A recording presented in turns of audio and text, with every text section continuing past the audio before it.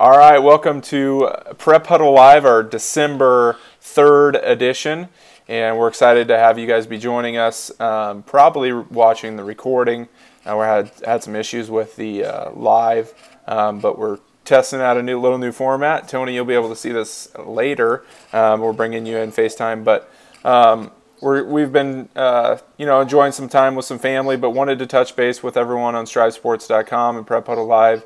We're going to do 2 shows here in December, and wanted to just kind of recap the football championships from last week. We had 2 Strive schools win the state championship, which was very exciting. And we'll probably do another show here as some of the teams get into basketball, which starts tomorrow, and many of our schools will be starting to stream those events. And so, and then take some time off for Christmas and hit it hard in January. So, Tony, let's talk about just kind of the state football championship. I know you weren't able to make it there in person, but I know you watched all of the Strive schools there, and just kind of want to get your 2 cents on how you how you thought that went. Yeah, obviously the kids love playing at Memorial Stadium. So the 2 days there in Lincoln before Thanksgiving, last Monday and Tuesday, were a good day. I think surprised probably by most of the results, and in that there was really only one close game, and that was the first one where Exeter Milligan beat Anselmo Myrna 40-26. It was a close game that Anselmo Myrna led 18-14 going into the fourth quarter, and Exeter Milligan really got a momentum change when Coach Philippi kind of put Kyle Jensen back in a Wildcat-type formation, and they were able to control the ball, control the clock, and force a turnover in the fourth quarter. And they had 2 kind of sustained drives, and then Jensen broke free on a big run in the fourth quarter as well to take control of that game. And then you really thought after that all these games would be really good, and in every game one team really just asserted their will, and things kind of went the wrong way. So in the D1 game you had Hemingford who wins against Burning Davenport Shickley. I think it was 52-8 or 54-8. Don't remember exactly what that score was, but here's a game where Burning Davenport Shickley comes in with loads of offense, and they didn't get anything going against Hemingford. Colt Foster led the defense for Hemingford, just an outstanding performance. And then Brady Turek and Ethan Skinner in the backfield, excellent runners. And Hemingford really just dominated all the way through the playoffs. They had that quarterfinal round game, the round of 16 game. That was a 12-7 game with Blue Hill. But after that, they were just dominating performances, and that was in a class where, as we kind of discussed that week, those 8 quarterfinal teams in D1 were 78-2 going into the quarterfinals, and Hemingford really was just a class of that bunch. So well deserved there. And then in Class A, you had one of the most dominating seasons I've ever seen in Omaha North's championship run with Calvin Strong, obviously the first ever 7,000-yard rusher in Class A. And then, they really rolled through the season, and obviously well-deserved, beating Omaha Creighton Prep in the finals. In fact, Stu Pospisil this week, he actually ranked Omaha North 3rd in his all-time rankings, updated them for the first time since 2003. So really a dominating year from the Vikings in Class A. And then on Tuesday, David City Aquinas wins their 3rd title in 4 years. Controlled Hartington Cedar Catholic. I think there was 8 turnovers by Hartington Cedar Catholic in that game. And so Aquinas, with that kind of triple option, wing bone attack, they were able to control that game. And then in C1, we had a Strive school, Boone Central. They played undefeated Ashland Greenwood, who was also in the finals last year, and lost to Strive school Cozad. So maybe we can sway the Blue Jays to move on over to Strive, and maybe that'll get them over the hump there. But that was a game I thought would be really good. I was looking forward to that one the most. I thought it'd be a really good football game. Boone Central had other ideas. Wyatt Mazur, I think he was close to 400 yards total yardage and all-purpose yards and 6 touchdowns, an 83-yard punt return. I mean, he did pretty much everything. And that was just a dominating, I think it was a 54-14 win for Boone Central. They completed an undefeated season, send out longtime coach Arnie Johnson out as a state champion. Coach Johnson had the Cardinals in the playoffs every year since 1997. So one of the legends in high school football in Nebraska, in my opinion. In Class B, you had Omaha Skutt defeat Elkhorn, and they were Omaha Skutt was just dominating through the playoffs as well. They had 2 losses mid-season where I think they turned it over 10 or 11 times total in 2 games, and other than that, nobody really played with them. So their quarterback, Isaiah Ramsey, one of the top in the state, and Coach Matt Turman there obviously has good bloodlines, and they've done a heck of a job at Skutt and won their 2nd championship in a row. So a lot of teams that have been there, done that, and you really saw that in the finals as those teams who had been there before really took control of those football games. Yeah, and I just want to comment on Boone Central. That was being down on the sidelines was fun, and the best part about it was, and we didn't get the chance to see Wyatt Mazur. I know we wanted to head up there to watch him live in person, but we watched him on Strive, and he sent us that Huddle clip at the beginning of the year, so we had all seen him. But the best part was seeing all the Lincoln and Omaha people that had not seen him yet this year, and they were just like, this kid is unbelievable. Why isn't Nebraska looking at him? And it turns out he had visited Wyoming this fall and is getting some interest. But that was cool just to see the whole state get to see this kid, and just a good kid and a great, unbelievable athlete, and just had the game of his life in front of the whole state of Nebraska. So that was pretty cool. Yeah, I mean, he's a special talent. Reminds me a lot of, really in stature, of Danny Woodhead. I mean, he's kind of a 5'9" guy. Let me tell you, if he was 6'2", Nebraska would be looking at him. And I don't know why they don't look at him at 5'9", but at 6'2", he's kind of a Nathan Gary build type, and he's as fast as Nathan Gary, I think, if you ask me, football speed wise. So it'll be interesting. Somebody's going to get a gem there. He's a high level FCS guy, at least in my opinion, and as you said, a Wyoming type. I think he could fit in at a program like that. Absolutely. Yeah, so that was fun just to see everyone's eyes light up that first half, because he just put on a show. I mean, it was unbelievable. So that was fun, and we're excited. Again, congratulations to Exeter Milligan, your Class D2 champions, and Boone Central Newman Grove C1 champions, and BDS. They just ran into an unbelievable Hemingford team, as you said, who was on a mission. So congrats to BDS for state runner-ups in D1 as well. So any other thoughts on football? I think we'll kind of transition to a sport that both you and I love and have connections with, and I still try to play once in a while. Not me. So let's talk about some hoops and kind of your thoughts. We haven't had a whole lot of time to look. I'm just kind of looking at the schedule here. We do have some games on Strive starting tomorrow night. Centennial's hosting David City. York's going to play Ralston. Central City's going to GI Northwest, and then Malcolm's going to be going to Heartland. Humphrey St. Francis at Osceola. So, and then it looks like Mendon girls play Southern Valley, which I'm assuming Mendon will be lights out this year, but Southern Valley has got some girls that are pretty good, and they've got a new coach in Heath Burkle, I believe, from Deschler, is going to be taking over from Darren Toby, as he's now superintendent at Southern Valley. So got a good lineup. You can check that out up on the upcoming events that will be live tomorrow. So. Yeah, I haven't. I'd love to tell you I've sat here and researched basketball for the last 2 weeks, but to be fair, I have not. So I try to maybe go off memory. I know Mike Patterson of the Omaha World Herald did put out preseason rankings. We can run through those really quick. Yeah. If you want to. Millard West, Strive School was third in the overall top 10. Defending champion Omaha Benson, and of course Jessica Shepard and Fremont, 1 and 2 there.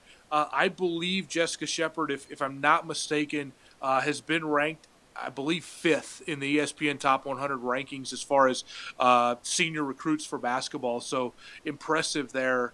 Also in the all-class top 10 is Norris at number 9. They'll be on Strive Is that Saturday, Taylor? I believe so. Yeah. They'll come to Grand Island Northwest and play Coach Hertzberg, the Vikings defending state champion and our preseason number 8 in Class B, with Norris number 2. So interesting look at the all-class top 10, though. I think it really gives you an idea of how good girls athletics are in Nebraska.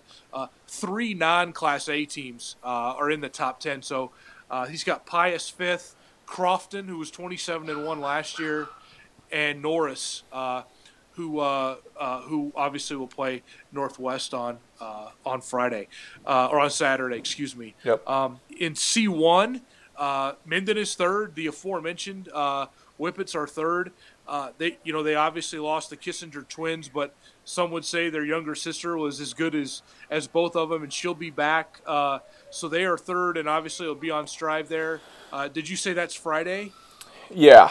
Oh no, that's tomorrow. Oh, tomorrow. Okay. And then Fairbury, coming off a 23-3 season last year. Yeah. Is preseason number 8 in C1. So we've got 2 teams there. I'm looking at C2, and it looks light there. I don't believe we have any teams preseason ranked in. Yeah, I think you're correct. C2. In D1, I think we might have got shut out as well, Taylor, to be honest with you. Yeah, for girls, yep. For girls we did. And then in D2, we have Exeter Milligan, who was 14-10 last year. It's interesting in D2, they might have taken a page out of the volleyball rankings. Yeah, I noticed that too. Yeah. and probably well deserved, to be honest with you. It's, you have Giltner is 4th there.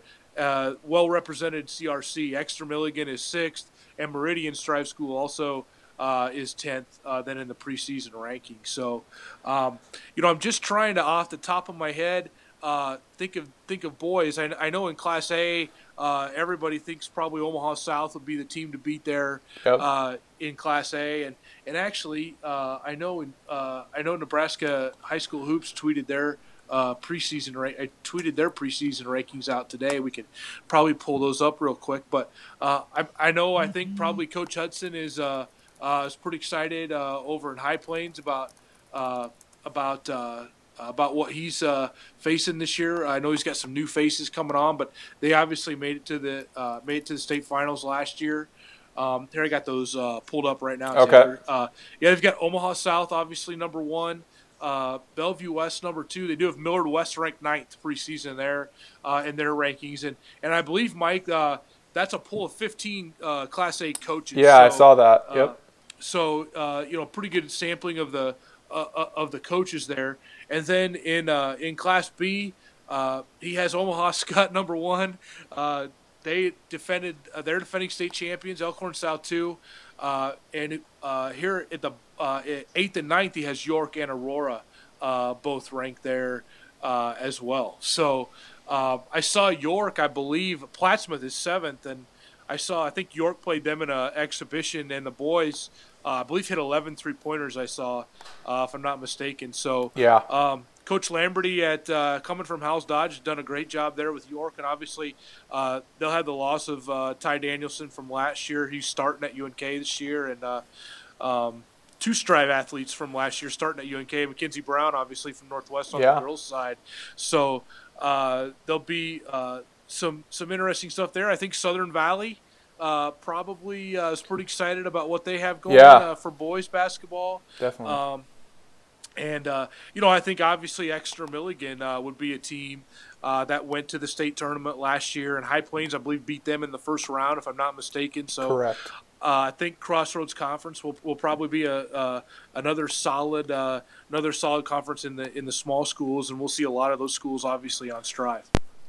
Yeah, and this is always tough. Obviously, all the newspapers and everyone just put out one ranking, and then they follow up in January. This is just, right. Boone Central is going to be good this year in basketball, I'm assuming, but geez, they played a football game on Tuesday, right. And it's just December's a hard month. If you can get through it with some wins, just being based on being athletic, puts yourself in a good spot for January, and so. We'll definitely be keeping our eye out on the games here in December, and there may be some injuries and things like that to follow, and we'll kind of watch these scores, and we'll again do one more show before Christmas, just kind of recap everything, and then hit it hard in January, and we'll get some solid rankings to go off of on what the papers and online sites and are looking at. And I guess the last thing, Tony, I just wanted you to talk about kind of what we chatted about on how we're going to kind of curate content. You know, we're not going to maybe, like we did for football, do a game of the week, but kind of do a preview of 5 games, girls and boys total, 5 games just kind of to watch. And we'll post that. We're going to try to get that up every Thursday morning, and just kind of a little bit of a preview that you can watch on Strive. So you want to talk about that a little bit, and then we could probably close up. Yeah, we'll absolutely stay busy. I'd probably be remiss, too, if we didn't speak just a smidge about wrestling, just because I know we're starting to get a few more wrestling events streamed. Correct. And wrestling is big in Syracuse, and they're one of our schools, and they've got a guy in Matt Clark, Taylor, who has 38 consecutive pins as a heavyweight, 7 more pins, and he'll have set Mike Schaaf's state record. Oh, nice. You know, he's a 6'5" guy and wrestling at 285, and he's been really good for 3 years, and he enters his senior year. You know, probably going to play Division I football would be our guess. But we've got a lot of schools, you know, that do really well in wrestling as well. So we'll try to cover some wrestling as much as we can as well. But yeah, to your point, we're going to try to feature about 5 games and talk about those just a little bit as the season gets going. I don't know that we'll maybe have anything. I don't know that we'll have anything maybe this week, but as we get a week worth of games maybe under our belt, we'll start previewing 4, 5, 6 games every week on the website. And then we had our rewind on Saturday mornings during the basketball season or the football season. What I think we'll try to do during basketball is, with games going really Monday, Tuesday, Thursday, Friday, Saturday, we'll try to do that sometime on Sunday, do kind of a weekend review and preview the week upcoming a little bit as well. And again, that will really get rolling after holiday tournament time. Once January comes, and end of January we'll hit conference tournament time, and then mid-February is when sub-districts and districts get rolling around. So it should be an exciting winter, and we're really excited to continue to talk to our kids and talk to our coaches and promote our Strive schools. Absolutely. All right. My kids are calling me, and I'm sure yours are too, Tony. Thanks for tuning in here. We'll get the recording. This is obviously recorded, and we will get that up and on strivesports.com. Remember, use the hashtag PrepHuddleLive, and we've got some exciting things. I've got some cool ideas. Hopefully they'll work out technology-wise starting in January to get some more engagement on the show. We want to hear from you guys. We want to hear what's going on. We're going to try to get more of our schools to be, the students publishing stuff on strivesports.com when they're writing articles and things like that. So a lot of cool things coming up in January, and we appreciate all the support from our schools and across the state. So have a good night, everybody, and we will see you all later.